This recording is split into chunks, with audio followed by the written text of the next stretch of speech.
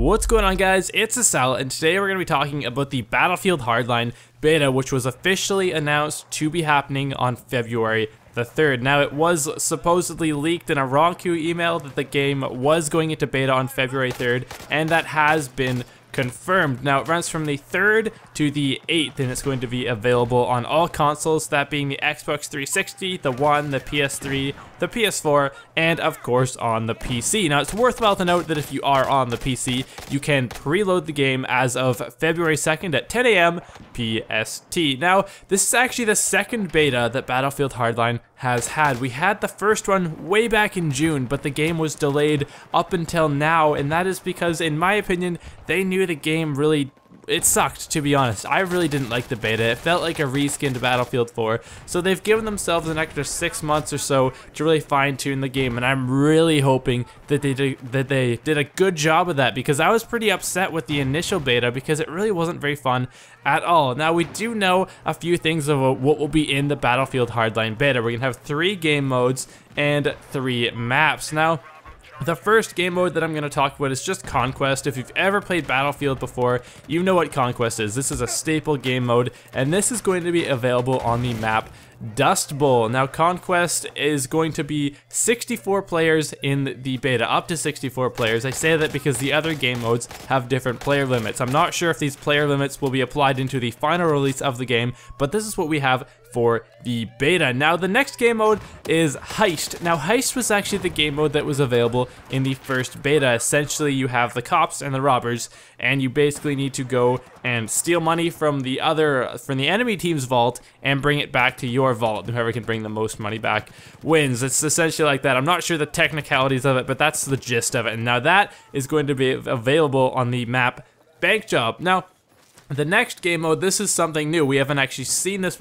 played this one before, rather. Now, this is the Hotwire game mode. Now, Hotwire, probably the best description I can give is it's basically Conquest, except the capture points are cars. So essentially, you have all these vehicles around the map that you need to get in and drive them around. You don't have to drive them, but it makes sense to drive them so that people can't catch you. Now, Heist and Hotwire in the beta are both going to be 32 players. Now, the thing about Hotwire is it's unique. It's not really something that we've seen before. You'll have a lot of vehicles going pretty fast, and it sounds fairly chaotic. It doesn't seem like there's going to be a whole lot of strategy to it. Well, I'm sure you could always apply strategy to any game mode, but it sounds like one of those game modes where it's just going to be really fun to jump in with a bunch of friends and just have a really great night. And now, Hotwire is going to be available on the downtown map as well as the Dust Bowl map. Now, something else that we have learned about in Battlefield Hardline is the hacker mode. Now, hacker mode, essentially, what it seems like is it looks like the commander mode from Battlefield 4, and they say you can, you know, tell your team where to go, you can hack security cameras and spot enemy players. We don't really know a whole lot about it, but from that brief little description that they gave, it sounds like it'll be a little less lethal than in Battlefield 4. I'm guessing we're not going to have things like cruise missiles that can come in and that kind of thing. I didn't really like that anyways. It was really not fun to get hit by a cruise missile when you're playing the game, so I'm hoping that they take that kind of thing out and make it just kind of more of a tactical addition rather than something that can wipe out the enemy team in full. Now, we also know that we will have the entire progression system in the final launch of the game available in the beta, and so that means that we will be, theoretically, we will be able to rank up to rank 150 in the beta. Now, I don't think that will be possible, but it's nice that we know we don't have like a cap, so we'll be able to experience the leveling system and we'll be able to know what to expect in the final launch of the game. Now, I'm gonna say this again, I really hope that the fact that they have delayed this game has helped. It's really interesting that they are putting this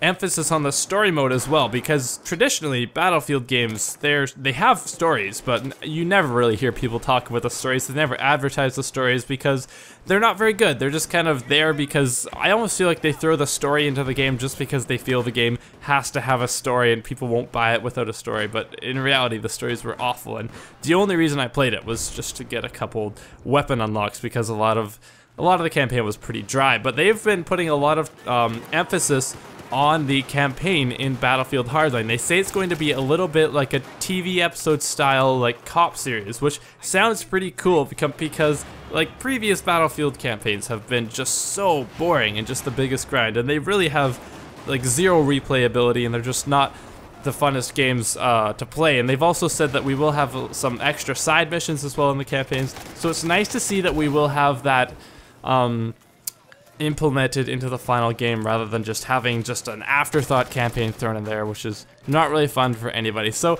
I hope this delay has helped. The biggest thing that I'm hoping for in Battlefield Hardline is stability. I do not want more crashes. I don't want any more of that. I'm not actually gonna pre-order the game. I think I'm gonna wait a couple days after it gets released to see if the game is stable, because I felt so cheated when I bought Battlefield 4 and I couldn't even play it. It was really upsetting. But that's pretty much the gist of what we know for the Battlefield Hardline beta. I know I am definitely going to jump in and play it, and I'm pretty excited, and I'm really hoping that it is a fun game, because I don't want it to be just reskinned Battlefield 4, and I hope that the delay really has improved things. So guys, that's all I have to say for you. If you have enjoyed this video, please do hit that like button. I always appreciate that. And with that, thank you so much for watching, and I will see you guys next time.